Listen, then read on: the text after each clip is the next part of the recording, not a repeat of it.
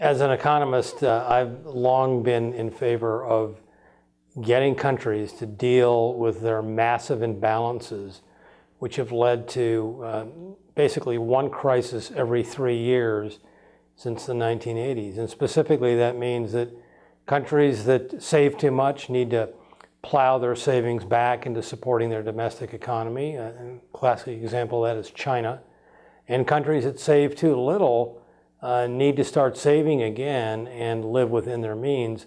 And a classic example of that is the United States. An unbalanced world is a world that is ripe for crisis. There are many imbalances in the world today. The two largest are the surplus saving of China and the deficit saving of the United States.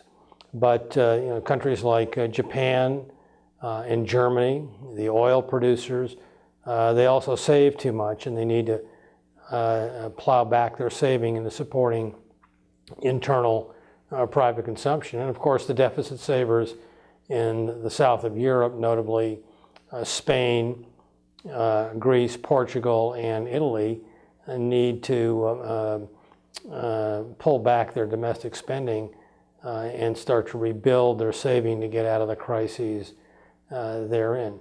We've harbored the mistaken belief, in my opinion, that unbalanced growth is sustainable growth, and I think the crises of the last few decades, especially the last few years, have drawn that complacency into serious question.